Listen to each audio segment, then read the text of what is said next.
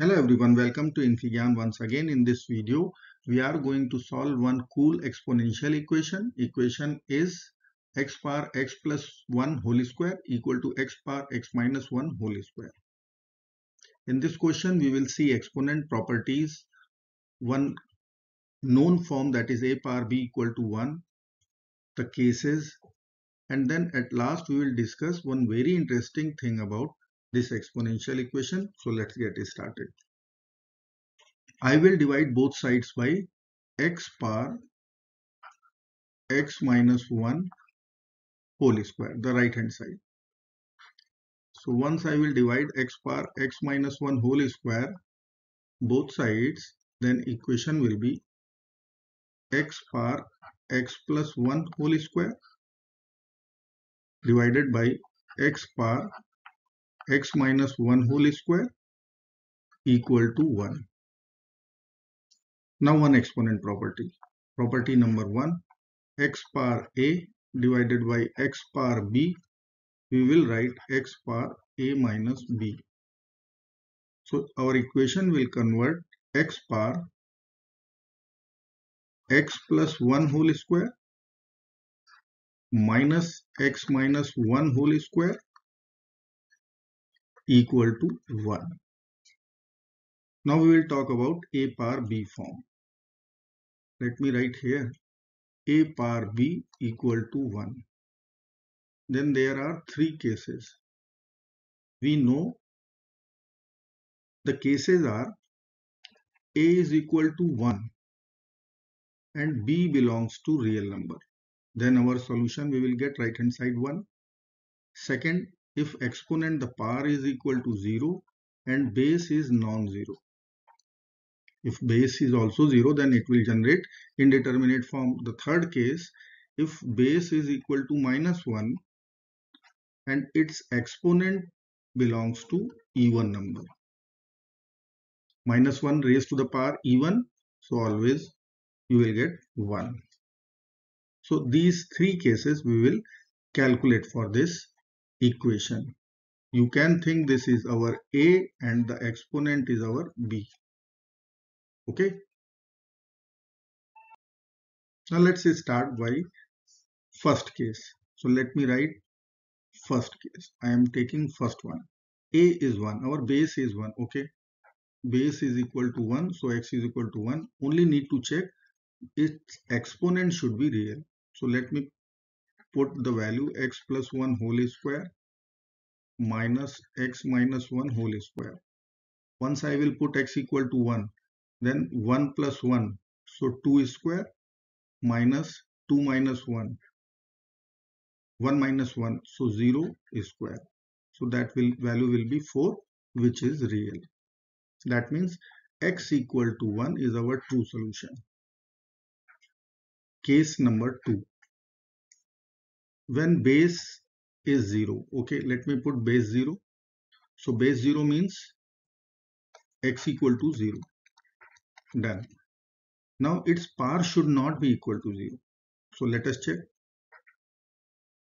X plus 1 whole square minus x minus 1 whole square. It should not be equal to 0. Let me check. X equal to 0. So 1 square 1 minus x is equal to 0. Minus 1 square. So again 1. Or you can write 1 directly. So that means this value is 0. So x equal to 0 should not be our solution. Let me consider the case 3. Then we will talk about case 2. Case 3 is a equal to minus 1. So our base should be minus 1. Let me write x equal to, our base is x minus 1.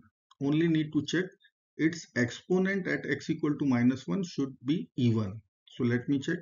Minus 1 plus 1 whole power 2 minus 1 whole power 2. This value should be even. So 0 minus 2 whole square. So 4 minus 4. So ultimately value is minus 4 and which is even. So x equal to minus 1 is also true solution.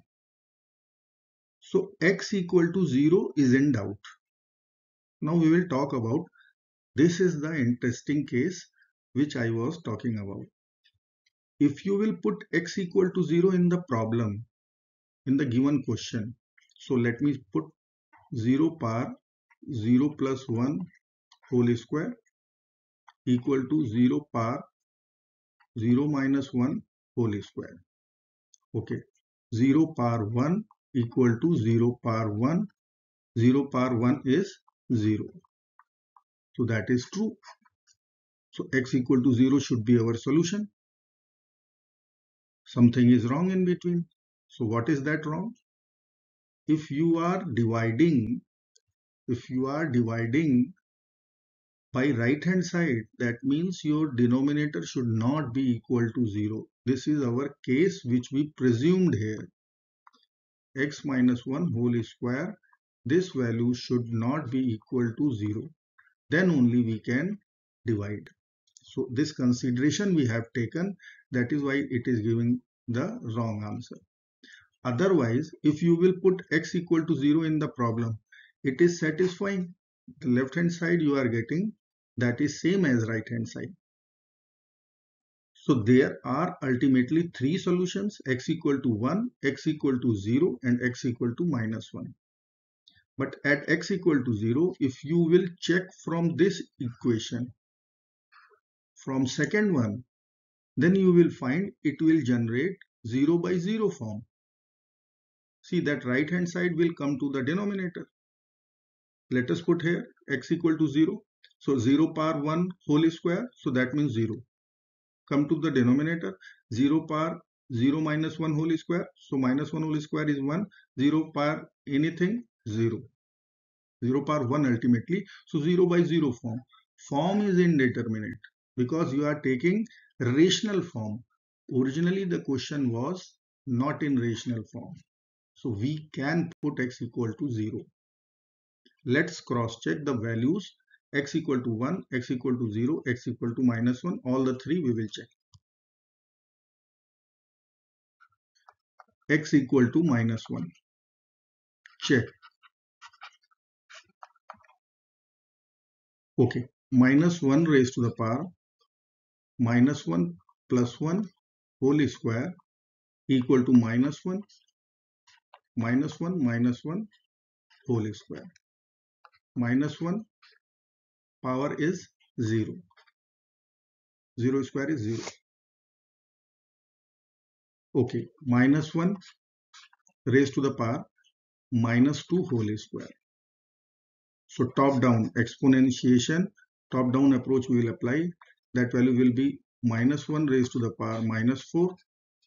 That means minus, I will write 1 over minus 1, this is plus 1 over minus 1 raised to the power 4, 1.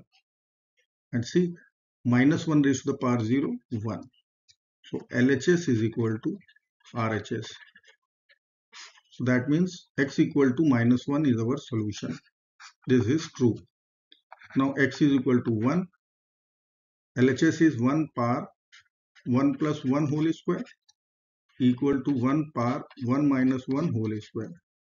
So that value will be 1 par 2 par 4, 2 par 2, that is 4, equal to 1 par 0 whole square, so 0. So 1 is equal to 1. This is also true. Now x equal to 0, if you will check, we have already seen. So 0 par 0 plus 1 whole square. Now it is not in rational form. It will, this time you will get correct answer. 0 par 0 minus 1 whole square. Now see, 0 par 1 whole square, so 1 equal to 0 par minus 1 whole square, so 1. So 0 equal to 0. So x equal to 0 is your true solution. So there are three solutions: x equal to minus 1, x equal to 0, x equal to 1. I hope you liked and understood the concept. Please do subscribe my channel and give like impression also. Thank you so much for watching.